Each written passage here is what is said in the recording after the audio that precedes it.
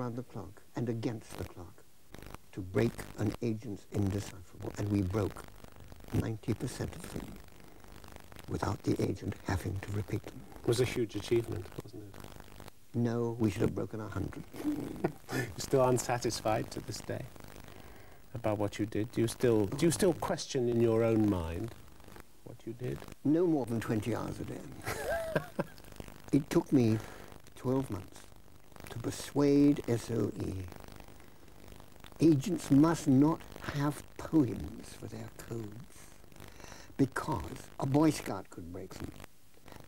And if they're using well-known poems, guess what? The Germans will have read the Germans could mathematically reconstruct the words they'd used. If they're famous words, they could read every single message an agent sent without having to break anymore. One agent used "God save the King" and "God help the agent," because all they had to do was reconstruct 5 words of the national anthem and they'd know the rest. By the time you joined SOE, which was in 1942, it was clear that the system of communications was breaking down, wasn't it? You had severe doubts about it, didn't you? On the contrary, when I joined in 1942, I couldn't believe what they were using, because I'd been taught at code-breaking school that these codes were highly insecure. And when you asked just now whether I regretted anything, it took me 12 months to persuade SOE that agents must not use poems. They must use codes printed on silk, different for every single agent in the field. Some of which you have there, yes, which were extraordinary. So they would use these once and once only. Absolutely. They and would then destroy them. Cut them away and burn them, and then they couldn't be tortured because they couldn't remember them. And it was very difficult for the Germans to use them, pretending to be the agents. It gave them a wholly new lease of life. But if they lost their silk codes, and they frequently did, they had to rely on poems. And that's why I insisted that as many poems as possible were original compositions. Original compositions by you from your, what became known as your ditty box, wasn't it? Well, yes, a box full of ditties. I tried to persuade the various country section heads to write some original poems. And a rumour started there's an outbreak of insanity in the code department because they couldn't understand why they had to be original compositions. And also, I wanted them written in the agent's own language, but the country sections were very reluctant to do so. So I wrote as many as I could, original compositions.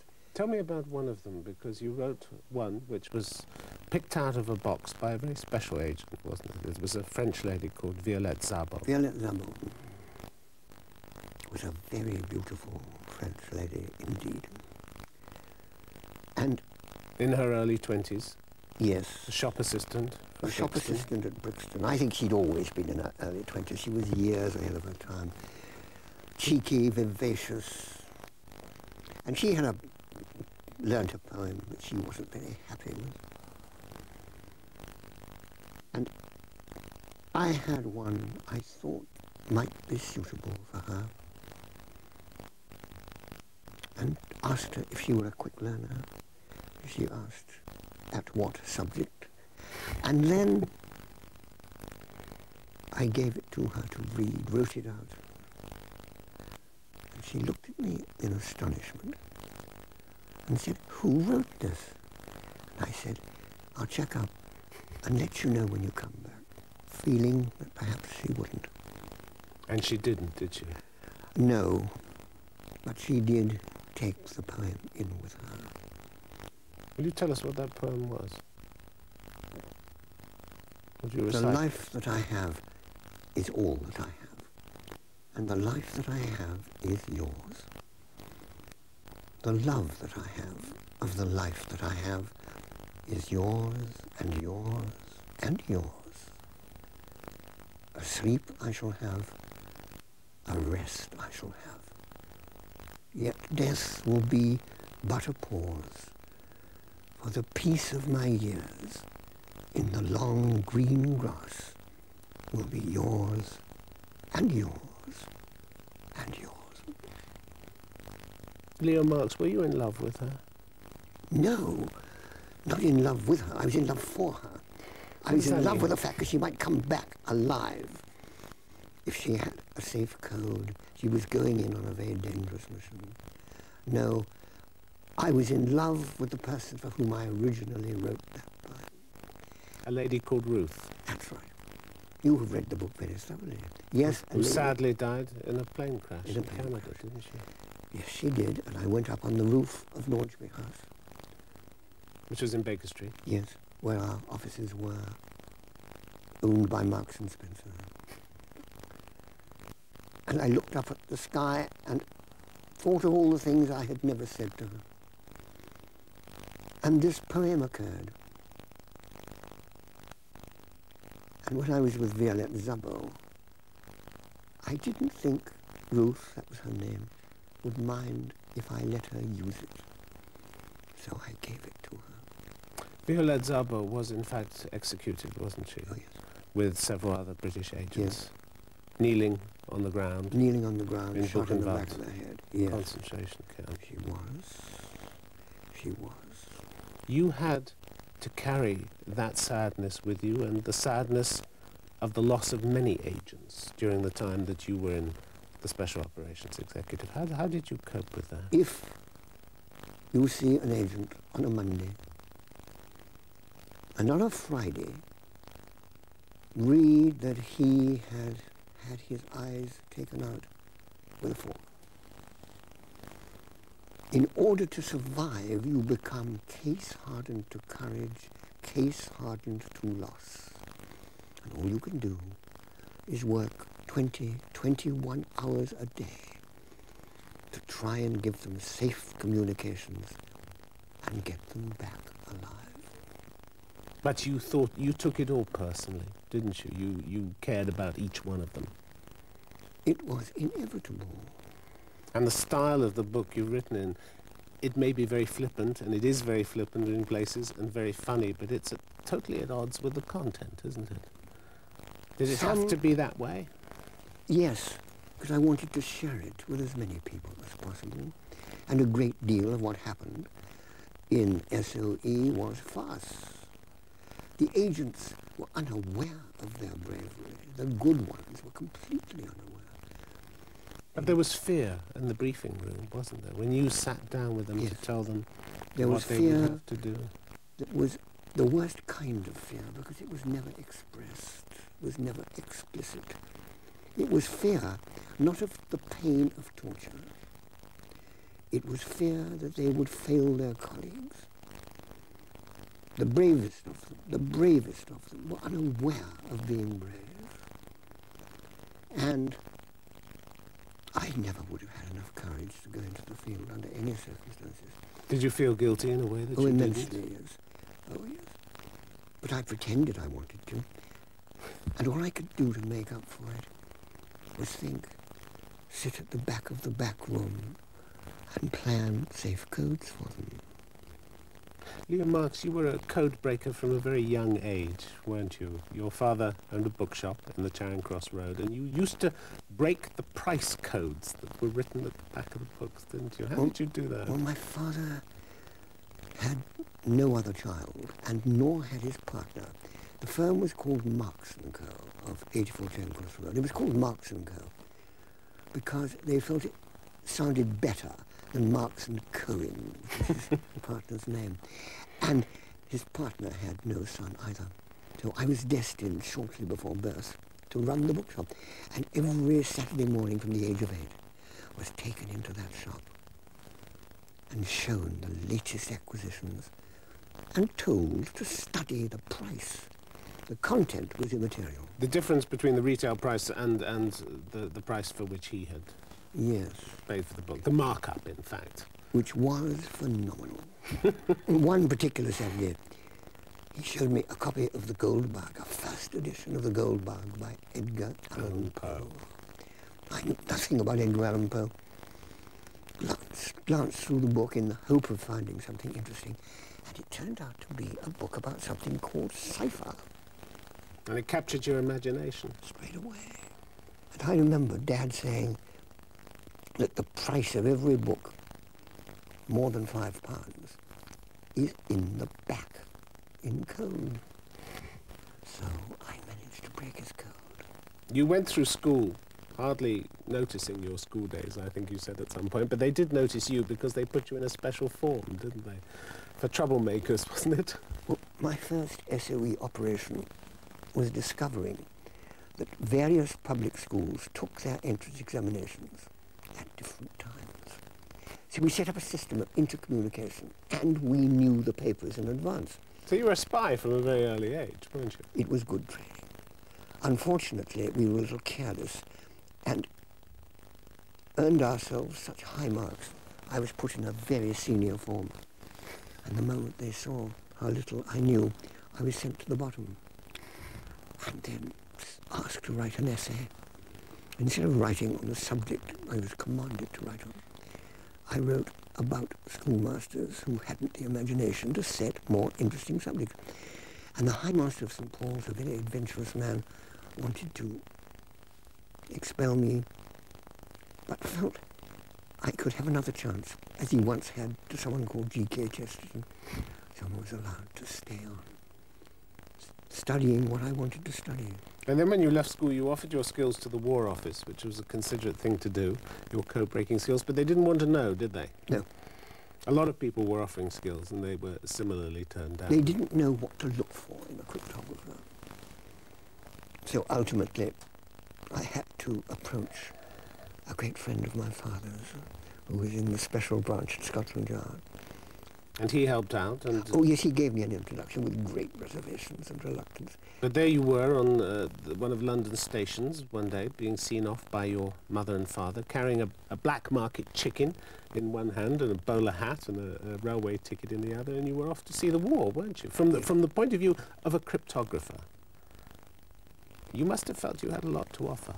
I felt I had absolutely nothing to offer whatever, and that was probably a reasonable estimate, because when I was at this school for code breakers, I didn't like the methods of teaching and was far more concerned with devising codes than breaking them, and tried to find methods of my own to break the codes they told us to break.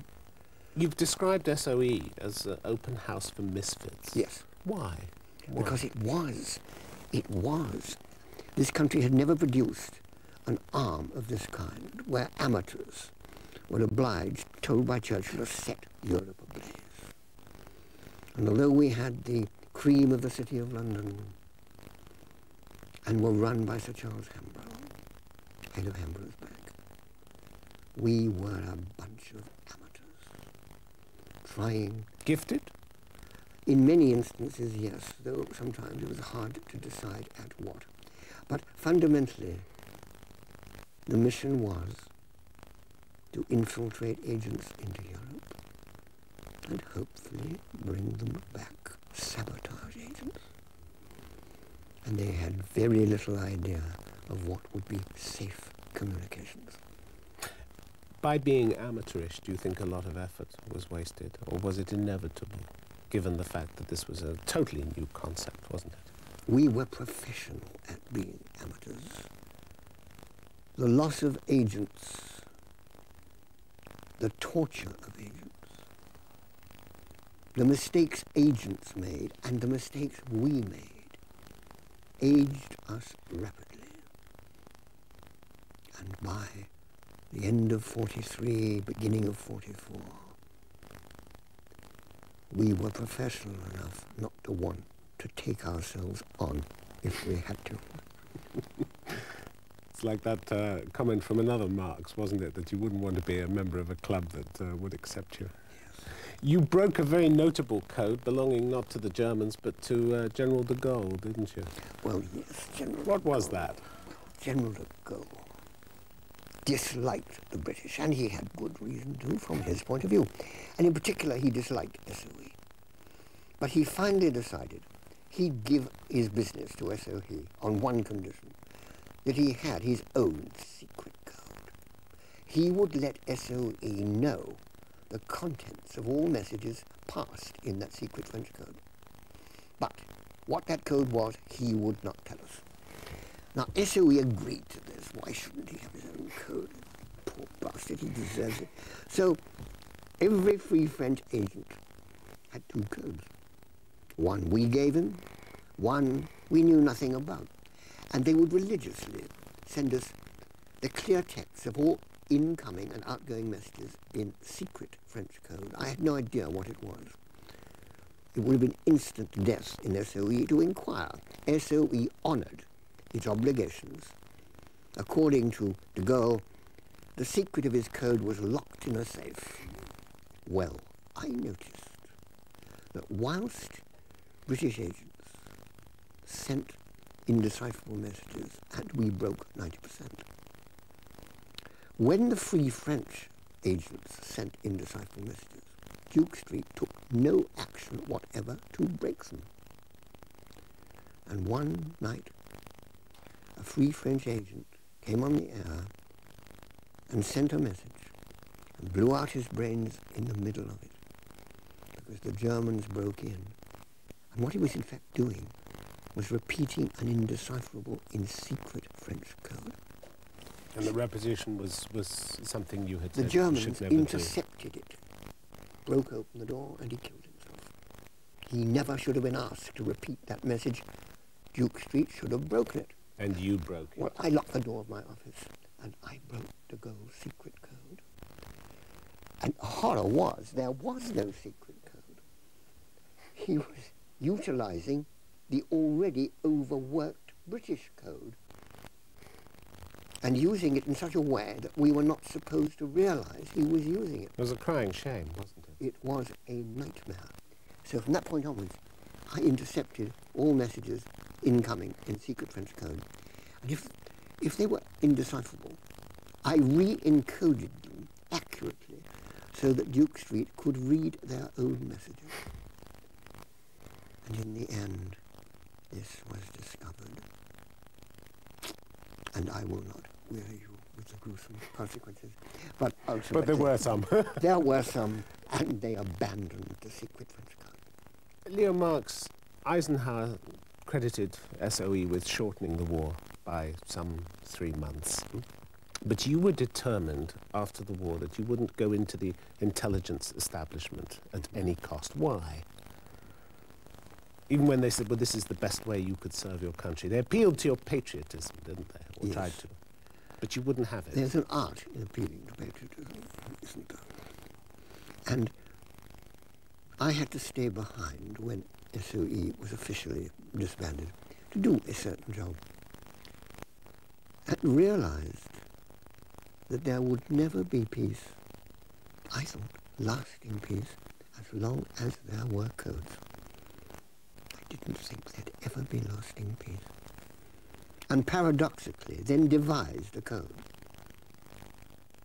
which looked as if it was an enclair message, but in fact contained a top-secret message that could not be read, so that people could communicate in any language, even if they didn't speak it. So you didn't want to be a cryptographer anymore? No. No. Because you thought it would be against the interests of your country? Just wouldn't be peace? I had so wanted in the war, whilst briefing agents, to write a script called Peeping Tom. Which you did? Yes. After the war? Yes. It was about a psychopath, wasn't it? Yes. Who targets women and looks at the fear on their faces. Yes, amongst other things. It was born in the briefing rooms of SOE. It was born watching agents struggling with their codes. And fears. Yes. Watching every mistake they made, every gesture, so that if they did make them indecipherable, at least I had a photograph of them. It turned into a film, and the film was a flop when it first came out now. But Worse- now it's come back, hasn't Worse, it?